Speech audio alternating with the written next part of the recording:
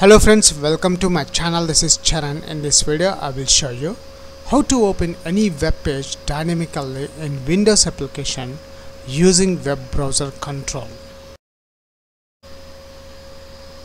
And here we got the final output.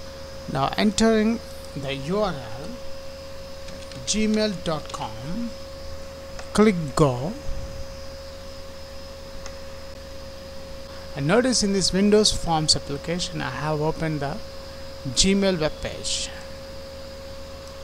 Now let's add the next website, yahoo.com. Go, and here the Yahoo website is open on the web browser. If you are a first time visitor to my channel, please subscribe to get the latest updates. For this video tutorial, I am creating a new Windows application. Go to File, New, Project. And from the Windows templates, I am selecting Windows Forms application and the .NET framework I am using 4.6.1. The application name is Open Web Page Dynamically. Click OK.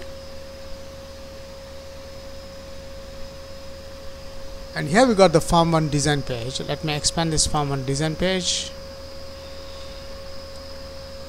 Now in this Form 1 design page, the first control I'm adding the text box control to enter the URL. Open toolbox. I'm entering the text box control. Here it is, the text box control. Let's drag up to here.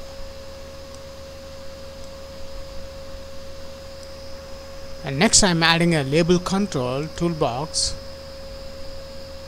a label control, press F4. I'm changing the label text, enter URL.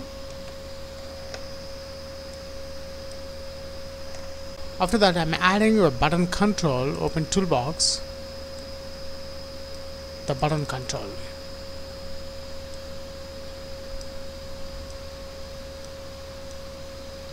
I'm changing the button label to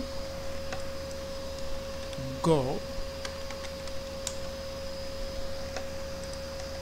and the last control I'm adding the web browser control. Open toolbox, come to the bottom, and here is the web browser, add that one.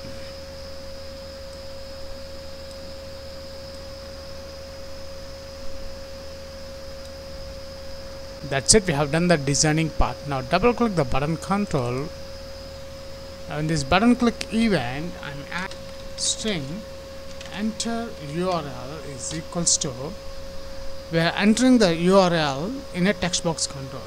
So I'm adding the text box ID, which is a text box 1 dot text property.